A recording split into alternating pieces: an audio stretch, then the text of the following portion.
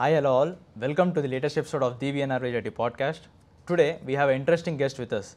He has 11 years of experience and immense knowledge in civil engineering. Today our guest is Dr. Rakesh Siempu. Welcome sir. Thank you Manoj. Thank you for inviting me to this podcast. Sir, you have a remarkable education qualification from one of the most prestigious college, NIT Warangal. So what motivated you to join there? So actually myself and my younger brother both were civil engineers, and my father was also a civil engineer. Okay. So it started inspiration from my father. So he was actually the only child to his parents, and he lost his father at the age of 3. So and he has gone to school where he topped every class, and also he has studied with scholarships, and later on he went into government job, and at the end he retired as a superintendent engineer of the AP State Housing Corporation. So during our childhood days, we used to see our father being a civil engineer and constructing buildings and supervising various works. So we got that motivation of doing civil engineering at that time, and also the hard work that my father has went through. So it has inspired us that we also should go to premier institutes and also should study well, so that we can do good job and also to benefit the society.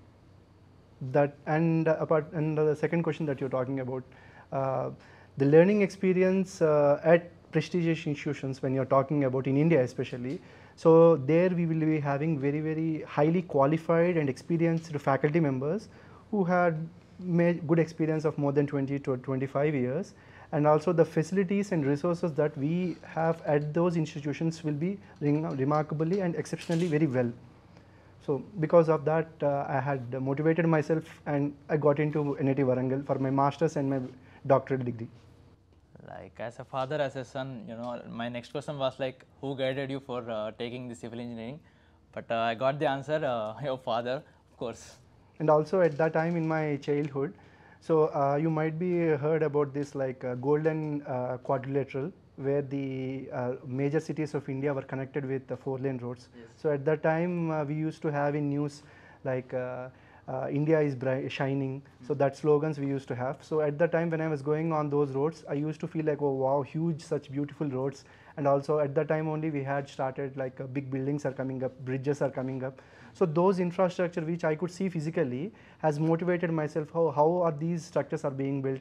So that developed more enthusiasm towards civil engineering, and obviously my parents also supported, like not others like. So I had taken civil engineering on my choice.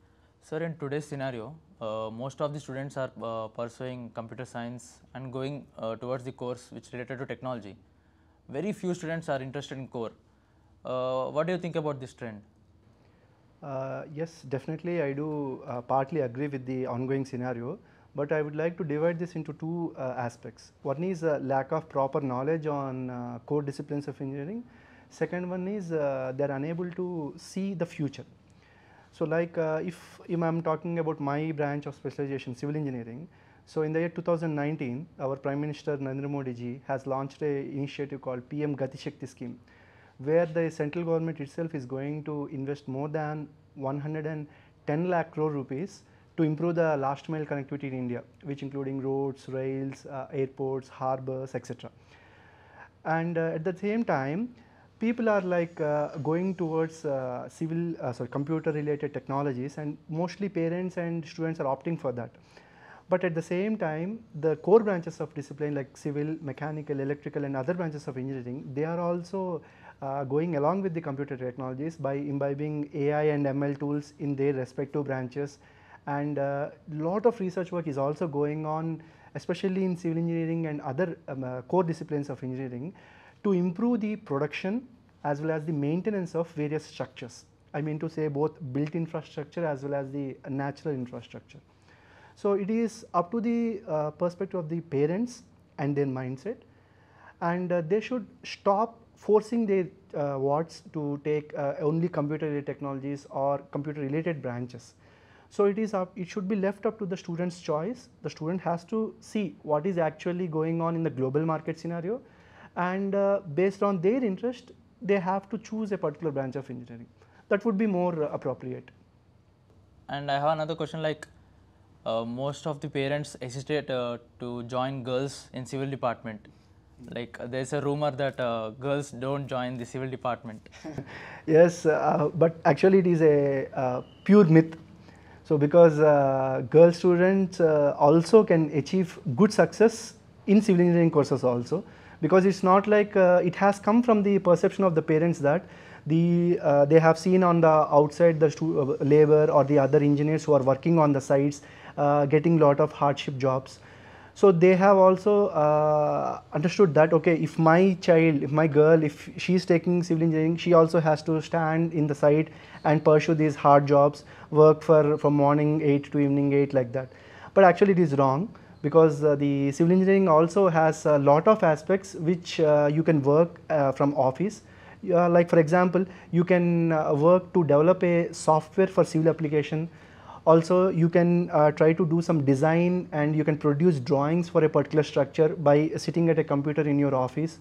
So there are also plenty jobs. So I think nowadays the perception has changed, because in the recent scenario we are also seeing parents are also interested to ask their girls to join the civil engineering course. Sir, often students find that jobs in civil engineering are old fashioned, like there is no scope, higher scope in civil engineering, so they prefer in the software sides. So what are your ideas? I mean, what are the new technologies that you are adding in the civil department nowadays? Not at all actually, because the current day civil engineers are using most of the modern technologies that are available as on today. We have a lot of cases like previously in our childhood we used to construct one small house for 6 months or 1 year. Now within 45 days we are building buildings. In Bangalore, the DRDO, the Defence Research and Development Organization, which is a body of Government of India, it has constructed a G+7-storied building in 45 days. So it was a remarkable journey as a civil engineer, and it was happened only because of advancement of technologies in civil engineering. And also nowadays we can see lot of AI and ML tools that are being included in the civil engineering for various works.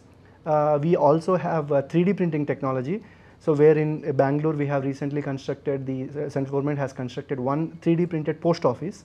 Within a day or maximum of 2 days you can construct a small house. So technologies are coming, they are advancing, and civil engineers are adopting them, and there is a lot of scope for these things. And also I would like to quote one example. Suppose if you have heard about health insurance, so you get, if you take any health insurance, based on your age you will have some premium, but physically the properties also will have insurance. Suppose if any natural calamity occurs, the insurance company will pay some compensation to you. But being a human being, okay, it's fine that how much premium has to be collected from you, it will be well known to the company.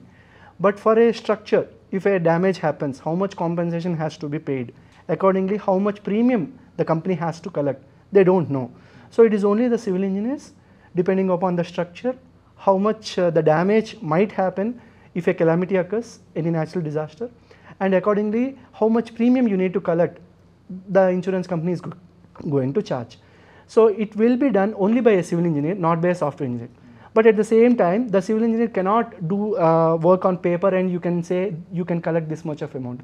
You should have tools that predict the amount of damage, and accordingly you should have tools to collect the premium, to decide the premium. So it's a mix of both computer based technologies and the civil engineering knowledge that can be applied in this case.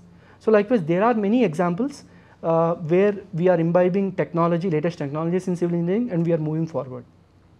Sir, it's good to know that the civil department is adapting the new trends.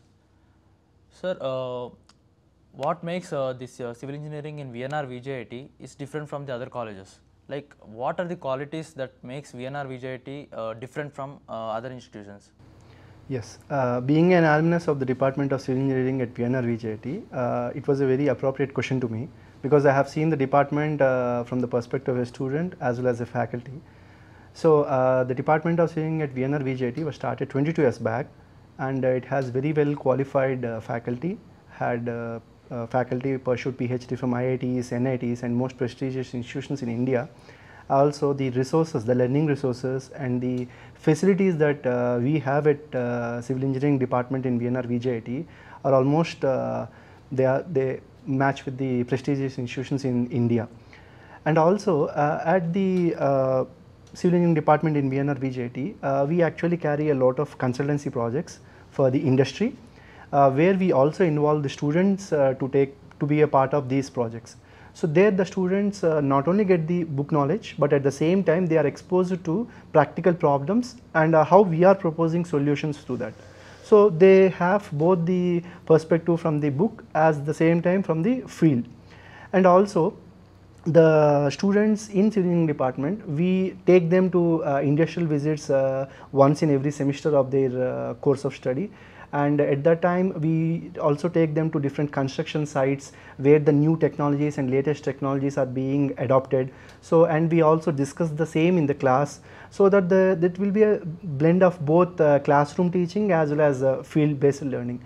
And also during the summer, during their breaks, we encourage the students basically to go to different sites where to take up small projects for a period of a month or two, so that they can see what are the latest technologies that the people are adopting in the construction, and also how they can improvise that particular technology. They can take it as a major project.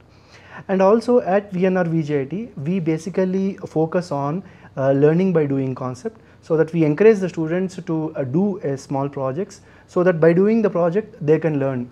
That is the basic advantage. Yes, sir. Your answer completely justifies that why VNR is so famous in civil engineering. So, civil engineering is basically of more of on-field knowledge than the theoretical knowledge. So, during the time of lockdown, so what are the difficulties you faced while teaching in online mode? Yeah, thanks to necessity, because necessity is the mother of invention.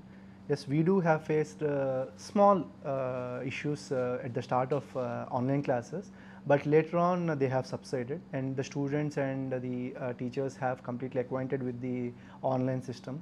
And thanks to the virtual laboratories, so nowadays virtual laboratories are being developed even for the civil engineering, like a concrete laboratory, geotechnical engineering laboratory, strength of materials laboratory. So they are available. And also nowadays, because of the movement in the YouTube shorts, etc.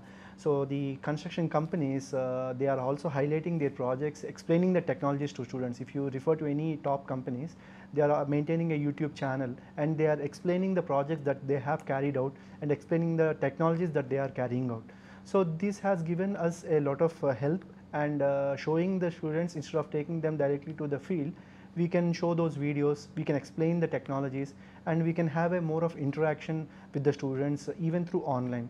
And also the students are also initially at the initial stages, the students were a bit reluctant to the online classes, but later on, because of blend of learning, like teaching as well as some kind of media with the help of videos and the latest technologies, the students are also gaining little bit interest in adapting towards online teaching. So, what are the qualities that a student must have to be successful in any career which he has chosen? Yeah, what I believe is any person who wants to be having a successful career, he should possess three qualities. The first one is interest-based, self-driven. So because there is in Telugu we have a saying like you cannot take a donkey to a lake and ask it to drink the water unless otherwise it is thirsty. So interest in any person is the driving force towards his career and future. And second one is the zeal to understand and learn. So without you listen to the other person and understand what he is saying, you cannot have proper learning. And the third one is should never regret when you have a failure. And if any failures occurs also, you should overcome that and move on further, because we have a saying like failures are the stepping stones of success. So these are the three qualities that what I believe anybody should possess to have a bright career. Yes, sir. We can expect more changes in education system in coming days. So, coming to the final question. So, what is the advice would you like to give to the student, those who are applying or want to come to join the civil engineering or any other core branches? Yes. So this was a very relevant question because of the present day scenario of students and parents moving towards computer technologies. So basically the civil engineering is one of the oldest branches of engineering, and it has come after the military engineering. So it was basically a subset of military engineering, Military engineering was the oldest branch of engineering where civil engineering has evolved from it. So basically civil engineering is the only discipline that meets the needs of the human beings, basic needs of the human beings, like the supplying pure and safe drinking water, providing shelter, and providing clean air, and also the infrastructure facilities. So the civil engineers not only provide infrastructure to the human beings, but also they maintain the naturally built environment like forests, rivers, etc. And coming to the civil engineering field, this is the one discipline of engineering where you can witness the things that you do on paper, like a design or a drawing or any kind of project management. If you do in your system or on your paper, you can witness it every day in your day-to-day life. And the students who are having that zeal towards infrastructure, the naturally built infrastructure or the built infrastructure, they can proceed for this civil engineering, or suppose you can talk about the automobile engineering or instrumentation. So they also have their own importance in the present day scenario. So it is up to the students, based on their choice, they have to select the branch of engineering. Then only they can become successful in their career. Thank you, sir. Thank you for letting us know the unknown facts of civil engineering. Thank you for your valuable insights. Thank you, sir. Thank you, Manoj. Thank you for the opportunity given to me, and thanks VNRVJIET social media team for giving me an opportunity to share my views about the civil engineering branch. Thank you.